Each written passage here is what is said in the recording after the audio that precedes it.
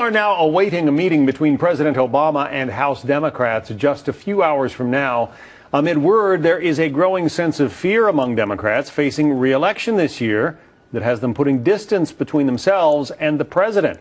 Some even opposing his key positions on policies like health care, the Keystone pipeline, and trade.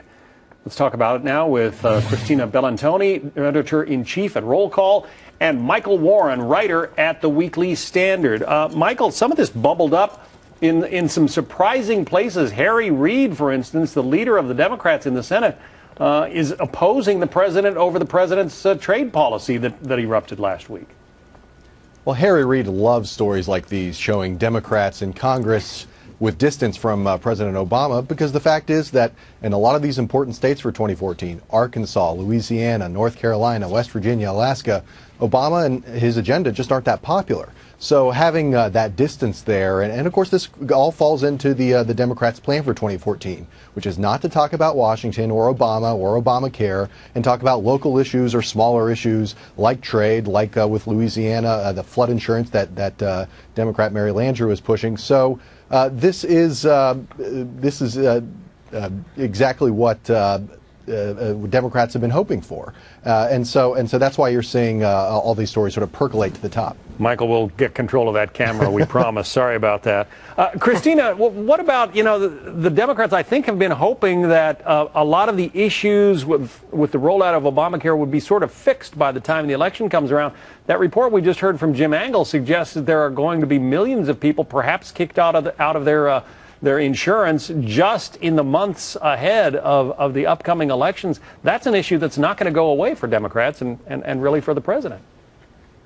Sure, and this report today has Democrats troubled, but we haven't been talking about the health care law as much over the last few weeks, and you're going to see a little bit of a shift of focus to the debt ceiling. Obviously, this new report does bring the conversation back into focus on that issue, and as tax time approaches and they sort of figure out what they're going to do with penalties for the individual mandate, and as you see these Senate Democrats pushing to maybe make some changes to the law, that could end up being a bigger issue. But just to add to Michael's point, he's right about what the Democrats are focusing on, and we're talking about, Arkansas Senator Mark Pryor, for example, or Mark Begich in Alaska, or Kay Hagan in North Carolina, but they're also really highlighting their differences with Republicans, whether that's the Republican opponent or, in Kay Hagan's case, they still have a primary ahead there. She doesn't know who she's going to be running against yet, but highlighting those differences on issues that are winning for Democrats, like the minimum wage proposal that the president put forth. He knows that's unlikely to pass Congress, but it's something that polls well for Democrats and helps them highlight a contrast. And also on women's issues, you're going to continue to see this be a focus in some of these races, and then that can get the attention away from health care. Michael, so much of the attention has been focused on the Senate and Democrats' prospects of holding it. And yet there are a number of high-profile Democratic members of the House who have announced they're not going to run again. People like Robert Waxman, he's one of Nancy Pelosi's go-to guys, a top lieutenant to her out there in California. Rob Andrews just announced in New Jersey. Does it suggest that they see trouble ahead in the House as well?